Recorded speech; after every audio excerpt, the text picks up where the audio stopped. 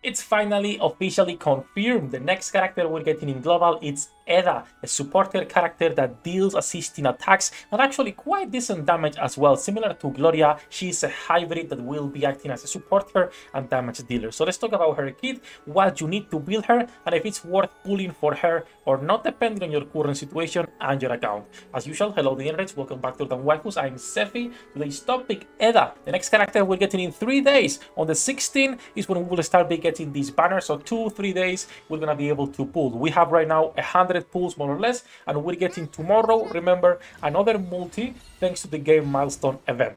I'm just hoping that I don't have to spend money and go to full PT for this character. I like her, but we're getting a lot of really cool units. Remember that after her, we're getting Simona, Sefhi, August, so characters that are really, really powerful. When it comes to the tier list, I'll make a separate video because we are updating a lot of stuff for this next version when Edda is coming out. So when that's done, I'll make a separate video. But right now, should you pull for her or not if you already have strong support characters like Inanna and Gloria? If you have Inanna, Edda can be a really good hybrid support DPS for your team. If you already have Gloria, however, I would not consider pulling for Edda, at least right now, because you already have a character that is really, really strong, and it's not only one of the best supporters in the game, but also a really decent DPS. It also depends on what teams and what factions you want to build. If you want to go for Drifters, Area, or Discipline, she's pretty good. If you prefer the Union or Aggression, then you can stick with Gloria. I already have Gloria personally, and I have her fully built. I will keep her on my main team,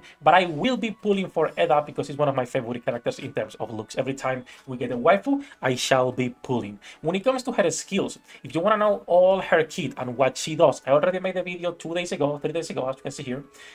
She's insane Edda complete guide and build, sort of combat area, and in here I explain all her skills. So if you want a TLDR, which you already can see here, as you can see, her trait will perform assisting attacks that deal physical damage to enemies surrounding her. This is really powerful because there is multiple pieces of gear you can use to increase this damage even further, and that's what we'll be showing in a second as well. Her kit is basically purely support skills, assisting attack skills, and some really cool buffs. She also summons a box. Yeah, she summons a box. I will always find this funny. This skill summons a box, and you can put it on the field, which, by the way, as you can see with her passives, every time she is actually in cover or there is an item near her, she will gain attack, and that's why it's so cool. It's a cool synergy, I will say. So if you already have a character like, for example, Gloria, I would not pull for her. She's not a mandatory character to get. If you have Inanna only and you're looking for an extra buffer for your team, she's really powerful, again, not only as a buffer but also as a DPS character. Now, the updated tier list, I'll make a separate video for that. That's not important right now. Let's talk about the build that you want to be using for Edda, since she actually uses a bow just like you will. So there is multiple bows you will be able to use, but there is one that is going to be the strongest one for her. As you saw with her passive, and let me open this back, her passive consists on doing assisted attacks, and this will proc once or twice depending on how many dupes you get for Edda. I will suggest only going for one dupe and farming the rest over time. Do not go for multiple copies if you're a free-to-play player. But since it focuses on doing assisted attacks, I would suggest going for something like the Irian Combat Bow, which increases your physical attack and deals 10% more damage when not in the character's turn. So every time you do an assisted attack, that counts as not being on your turn, meaning you're doing a 10% increased attack. If you are as unlucky as me and you got this bow to 4 stars, this will be a 4% increase in physical attack and a 15% increase in damage when not in the character turn. Now, I will not say it's lucky because I want more weapons, but this game keeps giving me this specific bow for some reason. But this is what I will be using on my Edda, and I will be leveling this up later. Another pretty good option is, of course, going to be the steel crossbow, since this is a free weapon you can get just by playing the game, and this ignores 12% of the target's defense. If you have even more stars on this will ignore even more defense, up to 25%, which is pretty good on it. When it comes to accessories, you all know this really depends on what you have. As you can see in my case, I've been getting the same accessories over and over again, so I will most likely be using the true lens, since overall it's pretty good for snipers and for archers, even though for Edda specifically it's not gonna be as impressive. And then when it comes to the tarot set that you want to use, there is only one that will actually really benefit Edda, and it's this one right here, the Destruction of the Tower. When it's not the character's turn, damage dealt increases by 20%. This is really strong. Now my problem is, as you can see, that I did not get good stats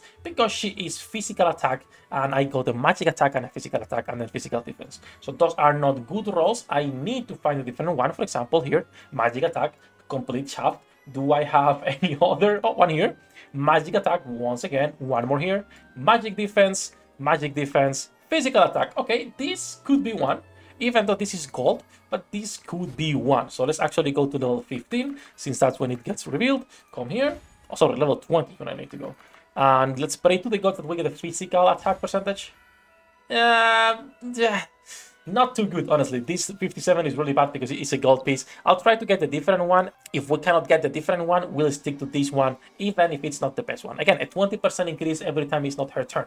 And that will proc multiple times, since you are also doing her passive attack when it comes to the thread. Now, the last thing I want to talk about is the materials you will need to actually get her from level 1 to wherever you are right now. But when it comes to the medals, you will need around 20, I think it's 29, 30 bronze medals, 28, 29 or 30 as well silver medals, and around 10 gold medals if we consider rank 8, which is level 40, where I am right now. If you're going further than this, because you've been refreshing the stamina and you're well, it's going to be a little bit more expensive. But for most people, rank 7, rank 8, what you will need is 30 bronze medals, 30 silver medals, and around 10 gold medals, which is pretty simple. There is another resource you can use for this, but I do not recommend it. Okay, so I had to come to the battle pass so I can show this to you, but there is also this material, this primordial that you could be using for the rank upgrades and the gear breakthrough. I would not use a lot of this, but if you're in a pit and you need a couple of ranks, feel free to use some. Still, I will save this for now, since we will need this